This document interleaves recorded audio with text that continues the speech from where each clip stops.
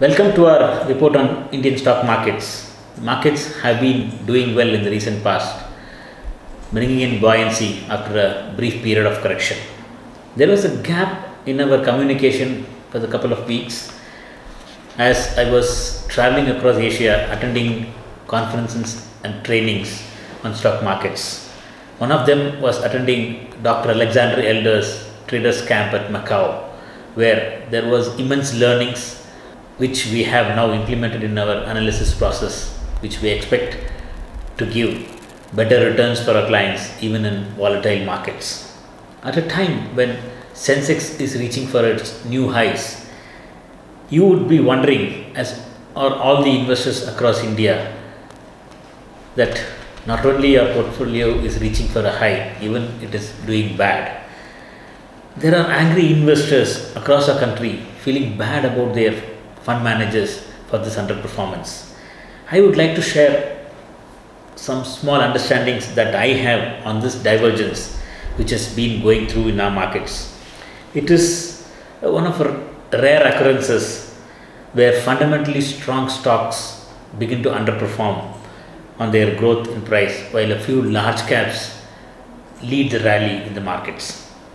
The top 5 reasons that we have understood which has been the cause for this underperformance are: 1. The recategorization of mutual funds by SEBI, which has forced fund managers to sell mid and small cap stocks in their portfolio and add to large caps. Many of these large caps actually do not match the fundamental attributes that fund managers look for to have in their portfolio, but are forced to do this change. This is the reason why a couple of good ones among the average pack that has been doing well in the market now, the likes of TCS, Hindustan Lever, which has actually been growing at 10 to 14%, and Reliance, which has been negative on its growth because of the recent bonus announcement, have been attracting fund manager activity because they want to ensure that they have quality or big names in their portfolio to ensure there is capital safety in their assets.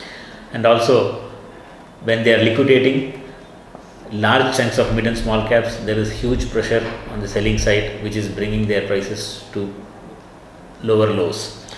The second point that created problem was in 2017, valuations of all the quality stocks went skyrocketing because of huge fund flows that the markets had, where fund managers were forced to buy stocks even when prices went up. We had a couple of, say, 100 to 150 companies which were fundamentally very strong, and all the money going into those stocks and took the prices to seriously bigger high levels.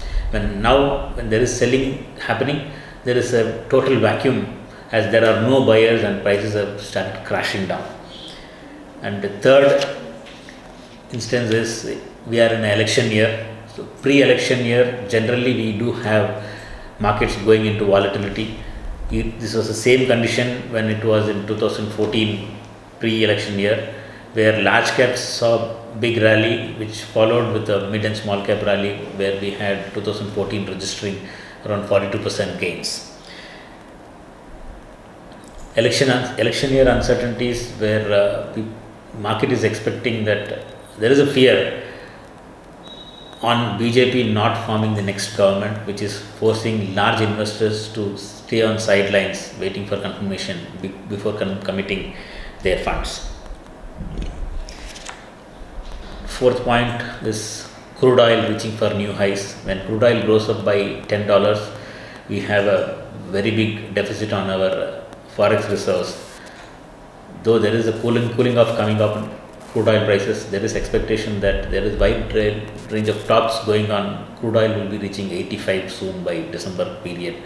This is actually forming a bearish pattern in our market. And our currency is getting depreciated. Again, there is a talk that INR will reach 73 to dollar. All these have been bringing pressure into the market. So going forward, what is going to be in store for the markets or investors in the coming year? So there is good news. 5 good points that we have noted are: large part of the correction in the mid caps are almost over now. Now, we don't say that it will not go down, it will go through the volatility and down phases. Large caps have rallied, that is the Sensex and Nifty has gone to a peak. It will have some corrections. So, mid caps also will align with them in correction and not go diverging like what happened in between January to June, where mid caps saw a huge correction. So, we don't see a big drop from here for mid caps, and when markets go up, mid caps, since it is bottomed out, we could see bigger rallies happening. Second positive, all the portfolio rebalancing has been over now. So, election outcomes, if it is favorable, we will see big rallies happening. And broad-based buying from fund houses to position themselves for the coming election, positive results if so happens, will see buying happening in the market and bring more demand for stocks. In the last 3 to 4 years, growth stocks have given bigger alpha. Say, in the last 4 years, Sensex has given around 90% returns, whereas mid and small caps are around 150-170% returns. We expect a similar kind of returns to follow in the next 3 years too. And fifth positive is profit growth in mid and small caps is expected to be at 20 to 30% in the next 2 to 3 years, which gives a large scope for price increases in the next 3 years. So, we will see another 30-40% rally after elections in 2019-20. Also, the sectors which took the markets up in 2014 and 17 period will take a back seat now, giving space for those sectors that took a hit, like pharma and PSU banks, which is almost at the bottom, to see rallies happening in them. So, most of the funds have started positioning themselves in these kind of stocks, and we expect big gains coming from this space too. So, it is time to be invested in the markets and not panic. Though late entrants who entered in the, say, November, December of 2017 and early January 2018, their portfolios would have taken a big hit, while being invested and participating in the next rally, I am sure that all the losses in your portfolios will get erased and you will see decent gains made in your investments. There are many new investors who are wanting to stop their SIPs, complaining that their last 1 year SIP investments have gone into negative. Please don't do that. SIPs are at advantage only when markets are going down and volatile.